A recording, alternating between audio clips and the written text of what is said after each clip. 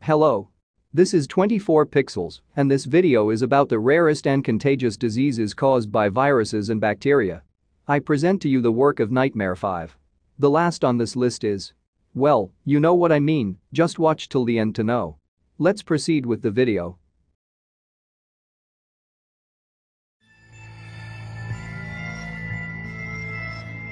Though it's most common in livestock, Rift Valley fever is a mosquito-borne disease that can also infect people. As with Zika, most people with Rift Valley fever do not show symptoms. However, for those who do, symptoms can include severe fever and body aches that can last 7 to 10 days. Most people survive, but it can be fatal. The virus has also shown to cause some neurological problems. The virus started in Eastern Africa, but in the last few decades, it has spread throughout that continent and the Middle East.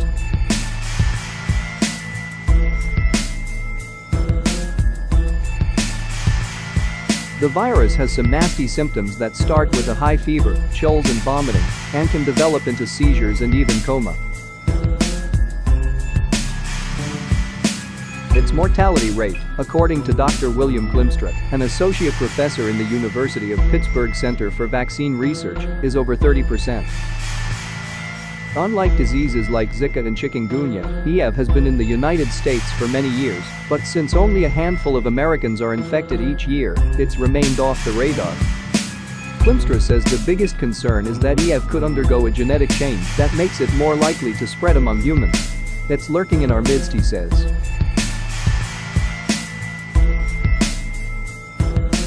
It's a tick-borne infection that can cause fever, chills and headache, as well as muscle pain, vomiting and bleeding. Some people have a second wave of symptoms that include tremors and vision problems.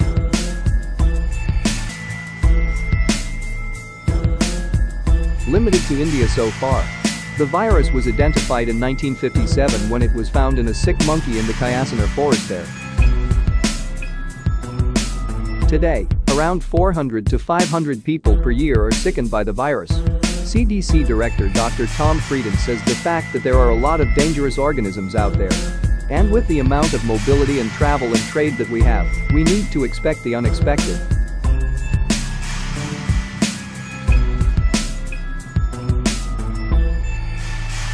Symptoms of the virus are similar to dengue and are characterized by fever, nausea, vomiting and possible brain inflammation.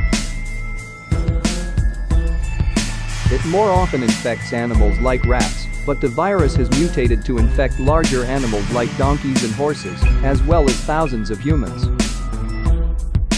It's mainly found in South and Central America, but the virus does have a history of making its way into the US.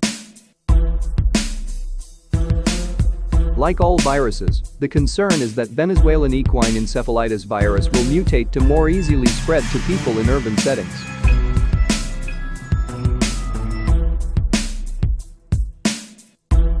Elizabeth-Kinja is a type of bacteria that is hard to treat with antibiotics and is often resistant to them. Symptoms are fever, shortness of breath, chills and sometimes death. At least 17 people in Wisconsin died after being infected with the bacteria, which has sickened more than 50 people in that state and 1 in Michigan. Infections have been reported in 12 counties in Wisconsin, including Milwaukee. Authorities are currently investigating the outbreak.